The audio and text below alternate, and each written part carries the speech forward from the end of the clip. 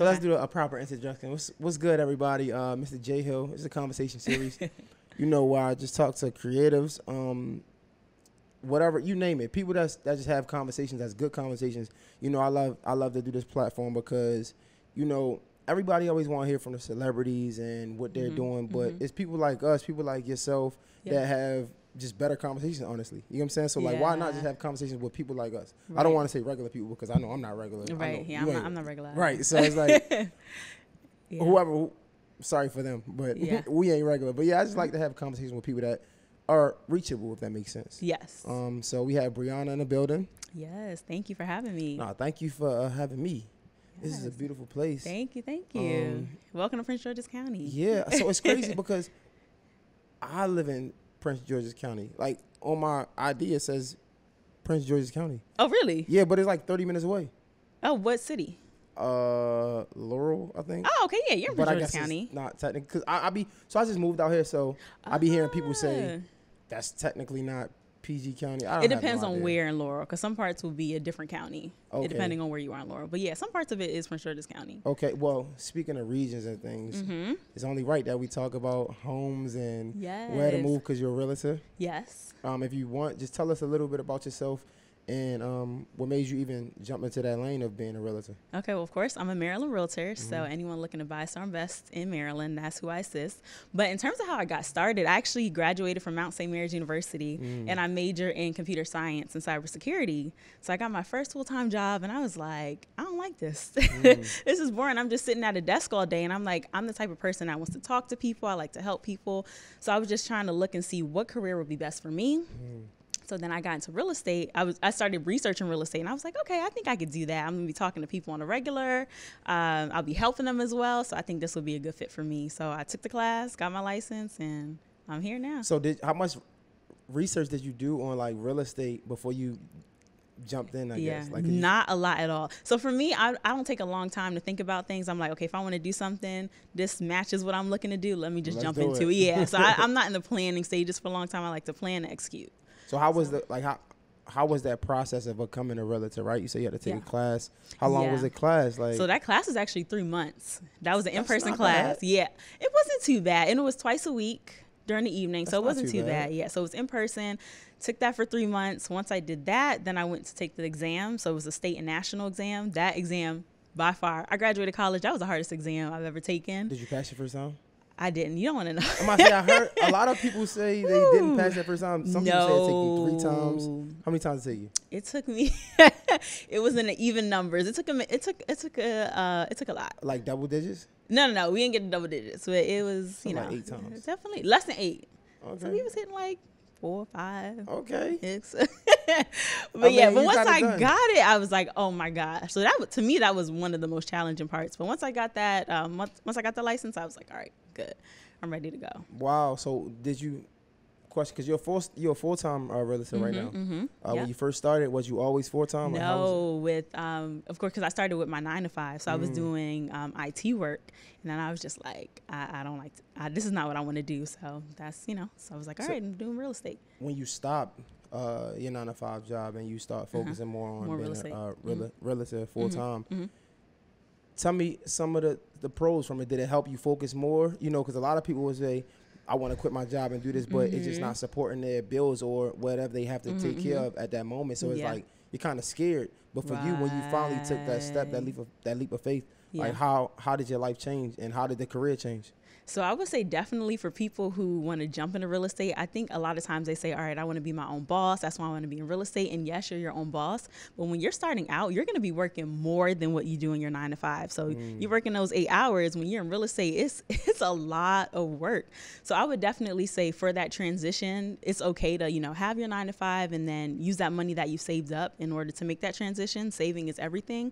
But I would just want you to know, like, it is more work than what you're doing with your 9 to 5. So it was a hustle, like from sitting down to a desk I did something called door knocking, which is basically knocking on doors saying, hey, I'm a realtor. Wow. So I was going around Bowie knocking on these doors, even in the code, and saying like, hey, this is what I do. If you know anyone looking to purchase, then, I would love to assist. So it was a hustle. How was that process for you though? Like soliciting, almost like knocking on people's doors saying I'm a realtor. Soliciting. How was that process like? It was crazy. I printed out my flyer. So I would have a flyer with my picture, my information, basically what I do. I would literally knock on the door, say, hey, my name's Briana Thezard. I'm a local realtor. If you know anyone looking to buy or invest, I would love to assist. And some people, I got cursed out a lot. Some people were like, who's this girl at my door? Some people were really nice. I actually got one client from door, one or two clients from door knocking. But I will say overall, people were kind of weirded out about it. So you want to suggest that, or? I would suggest it. I think if you do it consistently, you will find the people. How you definitely will. You? Oh, I was consistent. I was doing Monday through Friday. Sheesh. Yeah. And then mind you, when I started doing it, it was in the winter time. Oh, so no. my hands were all ashy. Oh, no. But I was like, I got to get it. Like if this is what I, want to do, I really want to do real estate. I was kind of trying everything. So yeah, I did that door knock. It was not easy. It was not easy because I'm a nice person. Most people that know me, I'm pretty approachable. So I wasn't used to people cursing me out or like looking at me funny. So I was like, dang, like, is it me? But I mean, it's definitely a hard job to yeah. do people doors because a lot of people, it's like you come into their home and it's like, bro. Right, like, right. And they think you're a politician. Yeah. And it's just, it gets weird. But I will say anybody that is doing door knocking, that you definitely want to have somebody with you, especially as a woman. You don't want to go by yourself. I typically went by myself, but I also can see how that's very dangerous. So if you're going with somebody, if you're doing it, go with somebody. So now you're like 3 years in the game. Like you're like an OG now almost, right? Oh my God. Yeah. Yeah. How do people look at you now? Like, so what are some of the things that you can't really believe that people call you or like come to you about advice and like they look at you like a OG almost, right? Yeah. I think it's definitely weird because when I started, when I would post on social media, I feel like nobody was there, just talking to, nobody. But till now, I'm having people reach out to me, hey, I'm looking to purchase a home. I'm looking to sell my home. And it's just like, wow, I really grew from not having anyone to speak to about real estate to people actually reaching out to me and wanting to purchase.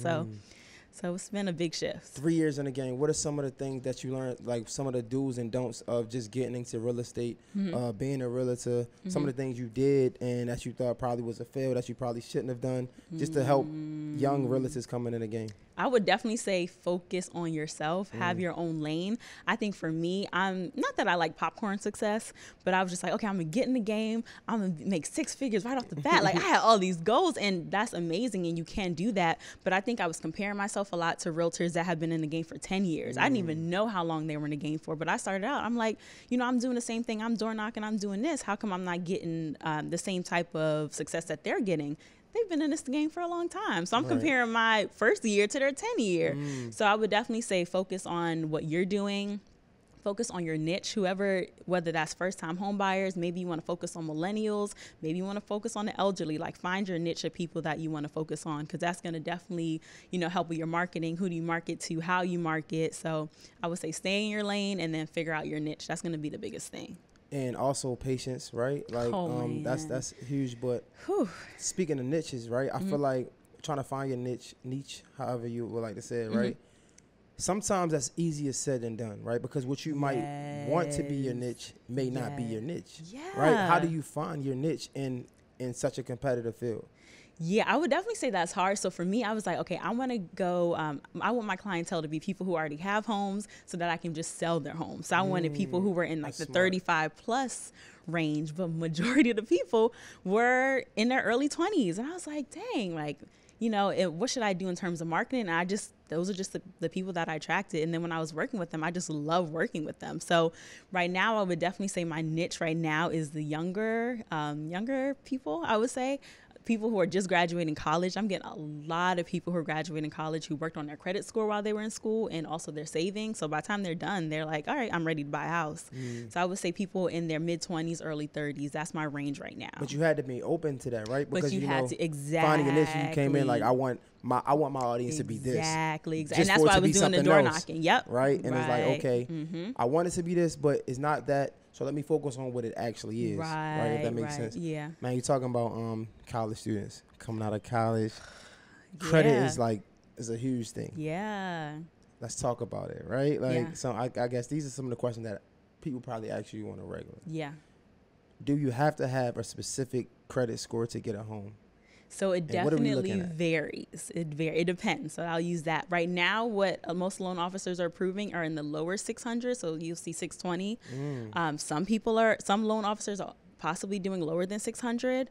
But right now I was saying the 620 range in terms of credit score, but that depends on which route you're taking. It also depends on what program. Yeah. So it depends. So maybe if you want to do the Home Partners of America, which is the rent to own program, where they accept people who are in the 580s, so in the higher 500s. So it just depends on what program you're gonna use in order to purchase. But I would definitely say the biggest thing is connecting with the loan officer. Like, people want to wait until they have perfect credit scores, until they start with the process. Meet with that loan officer so they can direct you and say, okay, you know what, with your credit score, if you're looking to purchase in the next 6 months, these are the programs that you qualify for, and this is the programs that you need to utilize in order for you to purchase a home. So maybe you're doing conventional FHA, or maybe you're doing the rent to own program.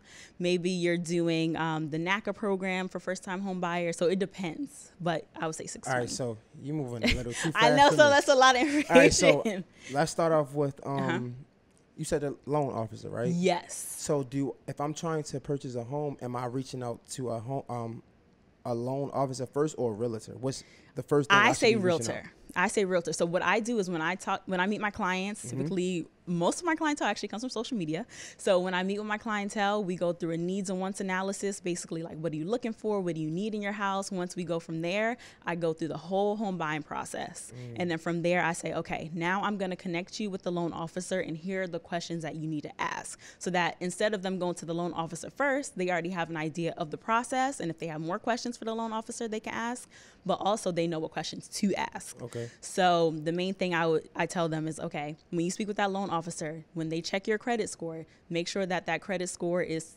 sufficient in order for you to be approved for a home loan. So talk about credit score, how much money you need to have saved, what does your down payment look like, what does your closing costs look like, what programs do you actually qualify in order to purchase. So yeah, these things come. So when I hear you say you go through the entire home buying process, yeah, I'm thinking credit score. I'm thinking everything you said to talk to at the loan officer with. I'm talking to you with about. Oh, so no. I guess I haven't misconstrued. So what are we actually talking about? If I come to the realtor, you say you go through the whole process. What is that process? So that process is going to be like, okay, I always say the first step is to find your realtor. I'm going to be working with you from now until you close on your home. Okay. Then I basically say, okay, then you're going to connect with the loan officer. Here's the information that the loan officer is going to give you. But before we get to the loan officer, how was that process from me to you, from me looking for a home to realtor, before we get to the loan officer? What is that process? Oh, in terms of what I'm telling them? What are we telling me? What am I learning from you? What are the information that I'm basically getting from you? you're learning the whole process. So you're going to learn, again, like what I'm going to provide for you as a realtor, how I'm going to be representing you, but I'm also going to let you know when you do speak to that loan officer, here's the information, but what happens after that. So when we go to look at homes, I'm going to tell you what type of market we're in right now, because right now we are in a very competitive seller's market. So that once he speaks to that loan officer and you get approved, you already have an idea of what's next. So you're not confused. Okay, what are we doing next? Okay, I have my realtor. These are her services. This is how she's going to provide value to me. I already have an idea of what the market looks like. Now I'm meeting with the loan officer. Like, I already know what's going on. Okay. So I guess I'll hey, Briana, this is Jay. I'm looking to buy a house. So I guess we shop houses. Okay. I'm glad you said that. So no, we do not go and shop for houses until you sign a buyer's agreement, and that's basically saying that I represent you as a realtor. And then from there, another thing is you want to get that pre-approval or pre-qualification from that loan officer. So when you fill out your loan application, with that information, the loan officer is going to say, this is how much you're pre-approved for based off of everything that you put down on your loan application. Okay. So when I get that sales price, then we start looking at homes. Because what I don't want to happen is we go out to see homes, we see beautiful homes, you can't even write an offer on it. So we will know what you can afford based off of what the loan officer gives us. Okay. All right. So let's say if I don't know, my credit is on the lower side, right? 580, 600. Then you could suggest rent to own. Yes, and then we exactly. Could go that route. And then we can go that route. So you would still be going through a loan officer, but it would be through their program. Wow, that's dope. Yes. How many people do you have to go that route with when it comes to renting to own? Like how normal is that for you? I do see it now and again. A lot of times when people have lower credit scores and I, tell them, hey, you can do the rent to own program. Sometimes they're like, you know what, I just want to work on my credit and go the traditional route. So that's okay. So majority of people do wait But then there's some people who say, I'll do the rent to own program. I'll look into it. And sometimes they get into it and they're like, I don't like the homes that are available. I just want to continue to work on my credit. So it depends. So I'm assuming like with the rent to own, is not a lot of homes that people would want primarily, I guess. No, it's definitely homes that people will want, but your options might be a little more narrow because it has to be with that program. Okay. Mm-hmm. Okay. All right. I'm learning something. Yeah, I'm learning something. Okay. yeah. So, all right. So in today's society with the pandemic, right? I've been hearing a lot of people say this is like one of the perfect times to buy a home. Yeah. Why is that?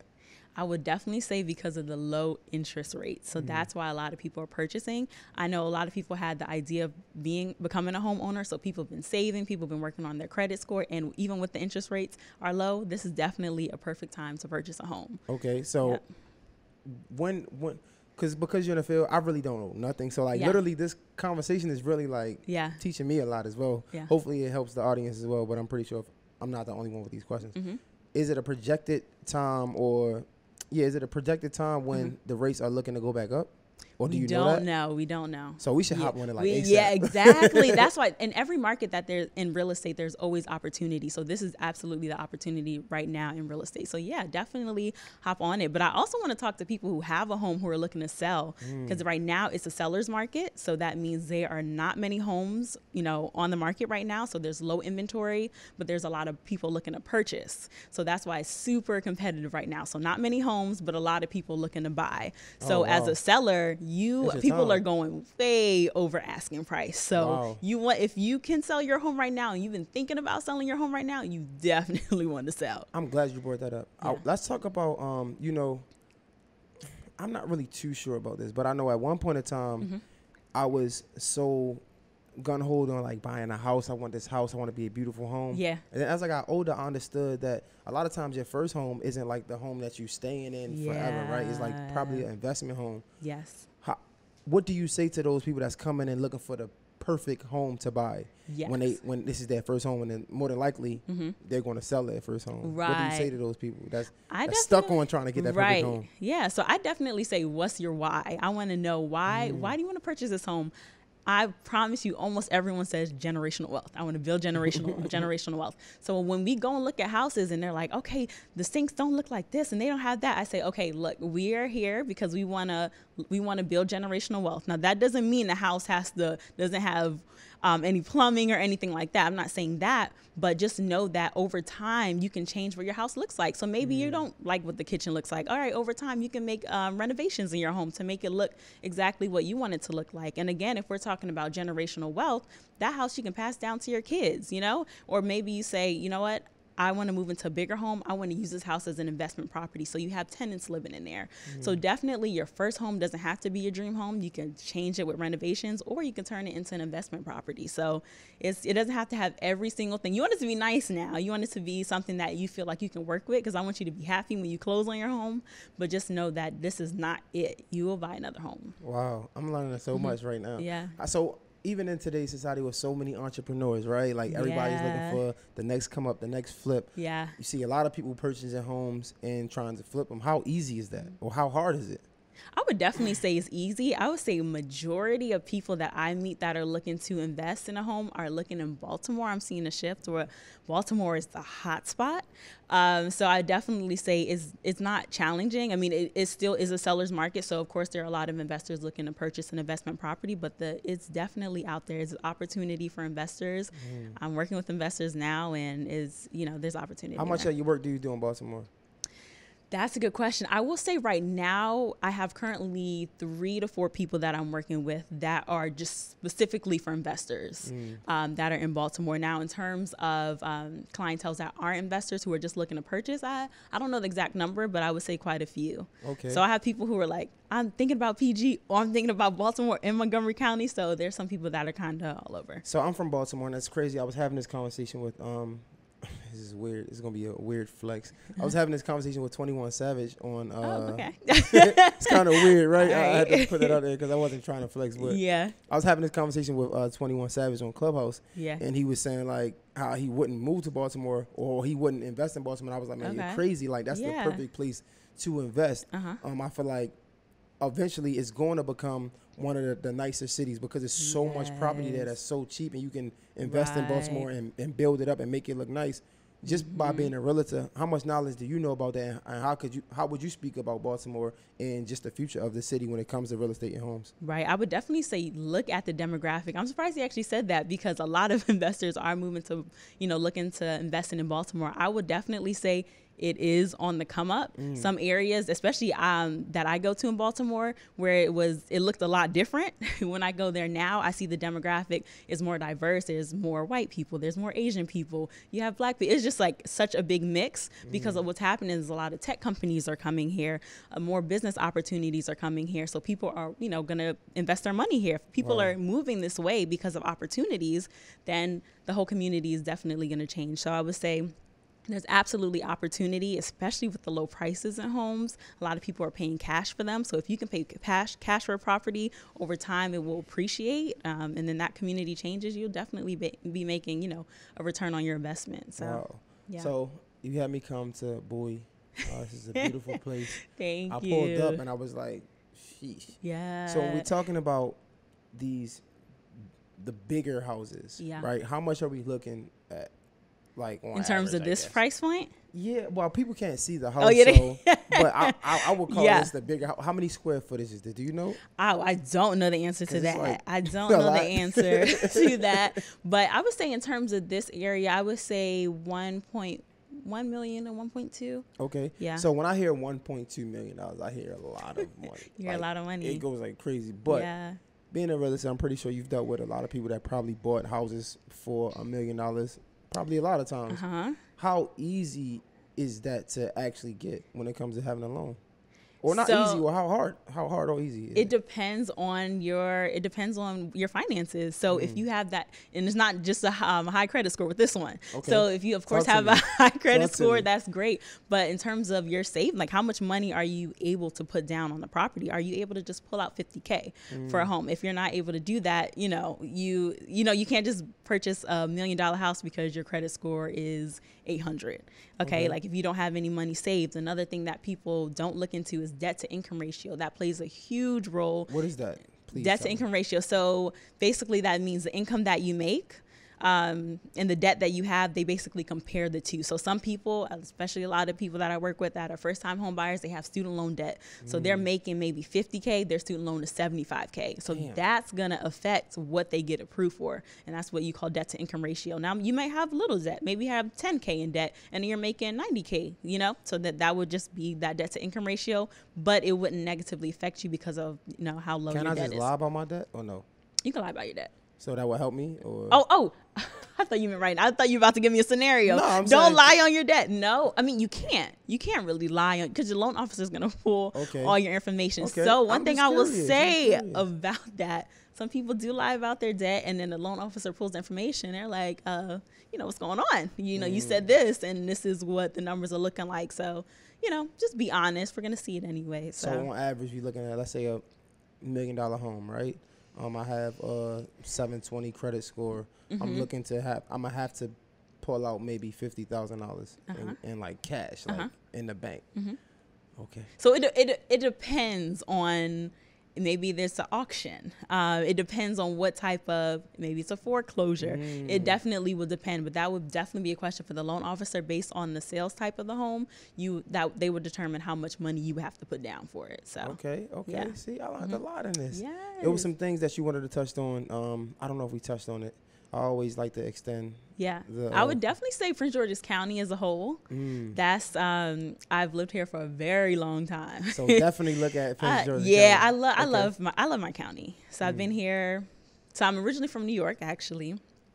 Originally from New York, and then moved here when I was 3 years old. So I basically say this is it, Prince George's County. Yep. So I've been living in Bowie forever. I don't plan on leaving. I definitely invest in other places, but I love where I live. It's a lot of Black excellence all around, for sure. A lot of opportunity here, a lot of small businesses that I've partnered with and made connections with. So it feels like home.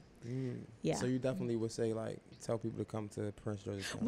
Well, yeah. I mean, I rep Prince George's County all day, but you know, I do when I have my clientele, because sometimes they're like, "Do you only help people in Prince George's County?" I definitely don't. Anywhere in Maryland, the only part of Maryland I kind of, don't work too much in, it will be Ocean City, Maryland. Okay. At that point, I will give you a referral because I know agents all over. So, but any other place in Maryland. So if anybody want a house, pretty much anywhere in Maryland, they can call you. Hey, Briana, I want this house. Don't just think that you're stuck, because I feel like that's a lot of things you see.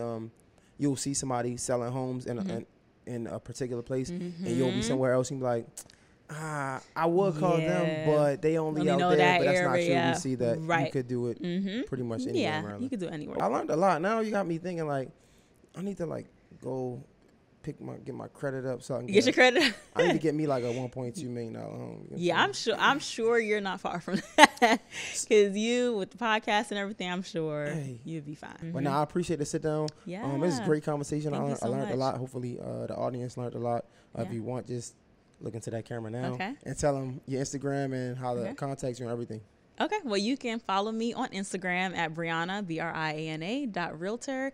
You can call me, text me at 301-379-0831, and then I have my contact information on my Instagram page. So, thank you. Again, I appreciate you for having me. Great conversation, Mr. J Hill, Briana. Thank you. That's all we got. It's a wrap. Thank you. Okay, thank you. No problem.